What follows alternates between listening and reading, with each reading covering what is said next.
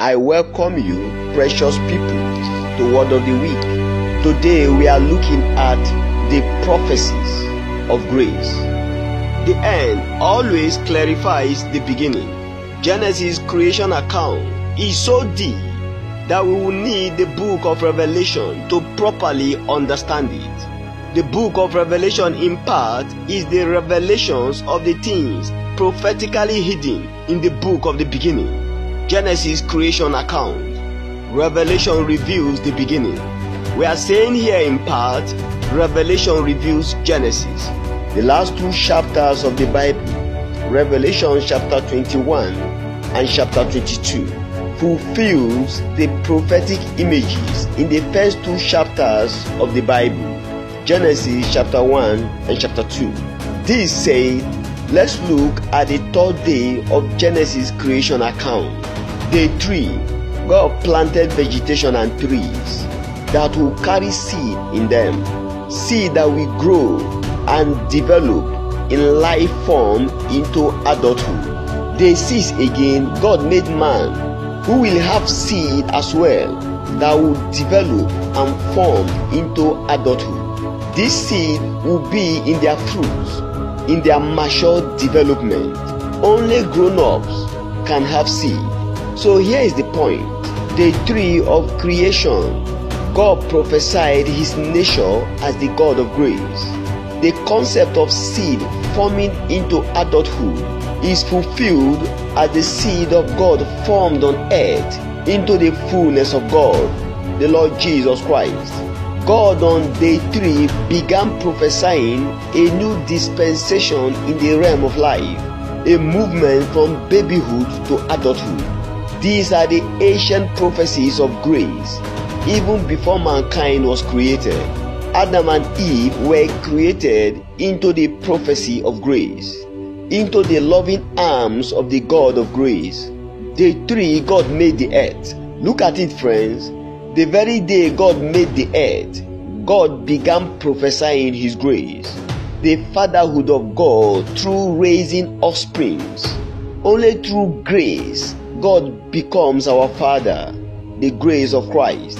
The very day the earth came forth, God prophesied his grace as he announced the seeds of the fruits that will grow into the adult trees. Seeds are not separately created. Seeds come from the adult to develop into the adult. Mary received the seed of God and brought forth Christ into the world. We too, receiving the seed of Christ, become Christ-like in life. This is the prophecy of seed, a little content carrying the life of the full adult. The only distance between the seed and the full adult is growth. The growth journey is the blessed journey of grace. Day 3, God revealed reproduction and growth. Trees will reproduce and grow. Mankind will grow. Christ-likeness will be growing on earth. This is the ancient prophecies of grace. And here we are today, fulfilling this prophecy as we mature in Christ-likeness day by day.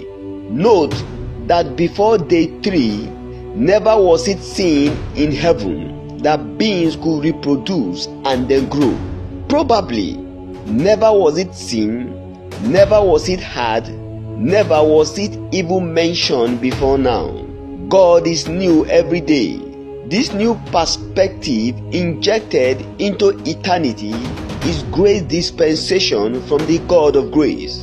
First prophesied in fruits containing seeds, fruits containing another adult life. The seed of a mango tree is another mango tree. The adult is in the seed. The seed is in the adult. Christ in us, we in Christ. The fruit of the tree of life was to convey the seed of God to man in the beginning, as the fruit of the tree of knowledge was to convey the seed of the evil one to man as well. The one whose seed you carry is the one to whom you truly belong. Mankind received the seed of Satan in the fruit of the evil tree of knowledge, making all humanity Satan's children from birth. Only redemption in Christ Jesus reverses this. The two trees in the garden were two beings in the garden symbolized by trees. Trees who were told earlier in creation bore seed in their fruits. Those two trees bore the seed of the beings they represented in their fruits. The Lord Jesus Christ is abundant life. Satan is everlasting death. The two trees bore these two seeds in their fruits, life and death, and in them God prophesied the life of the future, which future is human life as it is today. Friends, in the fruit of the Spirit that we are called to demonstrate every day is the powerful seed of God to reproduce Christ-likeness on earth. From the 3 Genesis creation account, we know that the seed is in the fruit. Fruit bears the seed. The fruit of the Spirit is the container that bears the seed of God. Allow the Holy Spirit to have enormous movements in your life and see fruits abound world without end.